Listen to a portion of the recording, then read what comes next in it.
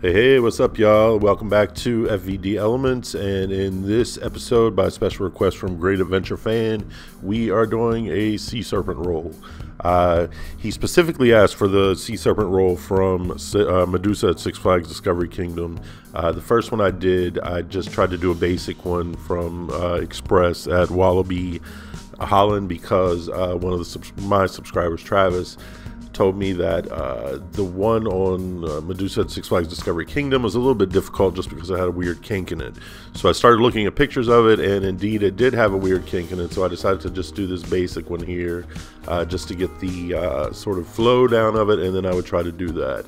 So here you can see is the basic Sea Serpent roll. This wasn't too difficult to do once I figured out what was going on, and in fact I did discover as I was doing it that I found a really easy way to do a Cobra roll, so I might show that in a subsequent tutorial. But here's the graph for it. As you can see, it's very symmetrical, as you would expect. This looks pretty good, I would say. I'm pretty pleased with this. Particularly, you can see from the shadow, you can see what it looks like from the sort of top, and that definitely looks like what a Sea Serpent roll would look like. The graph itself is pretty basic. You just start with going up into around 0 to 1G towards the top of the inversion, roll, come up out of that, and then go back down to positives right here, and you want that so it sort of goes back up. Otherwise, if you keep it level, it'll sort of spiral down this way.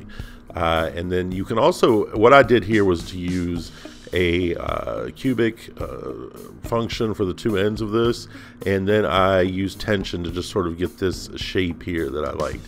You can also use a plateau graph for this. Originally when I did this, I used a plateau for both of these. It worked all right, but what I discovered was I needed to sort of decrease the roll here in this section so that I had it going where I wanted it to go. And then ultimately you just sort of do the same thing in reverse and you get the Sea Serpent roll. It was fairly easy. It took me a few tries. You'll see here that I did several versions before I got the final, and if I show some of those, you see they start out pretty ugly.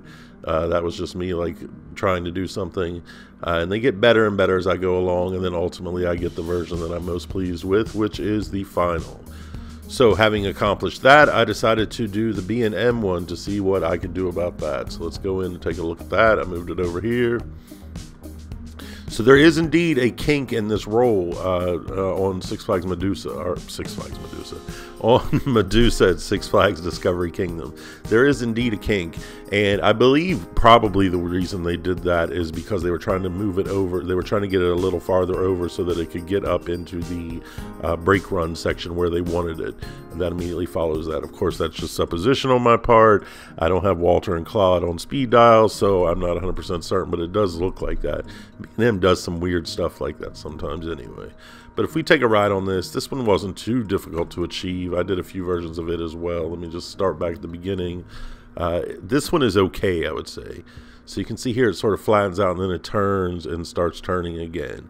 This one is okay, I would say. It's not 100% perfect. I could probably do better, but for Great Adventure Fan, this is the basics of it. You can play around with it, I think, to try to get what you're looking for. The only real change I did here was I did a lot more of flattening this out. I flattened this part out, not so much here, because what I saw when I was looking at the videos was that it sort of stops rolling or decreases rolling quite a bit around this area, and it sort of goes almost straight, and then it rolls up again really quickly. So I got that basic feel with this graph. You see I just sort of played around with it a little bit, but it's very similar to the other one. So this should help you out. You can give that a try. Let me know what you think. But if you need more help with it, Great Adventure Fan, just let me know and we'll see what we can do. So up next on the series, we will have a wing over. As I've said, we've also got the Mako Stengel Dive coming up. Of course, if anyone has a request or anything like that, just let me know. I'm always happy to fulfill a request. As always, I will put a link to this video in the description, or a link to this FVD file rather in the description, so that you can download that. But that's gonna be it for this episode. I will talk to you next time. Take care and enjoy the ride.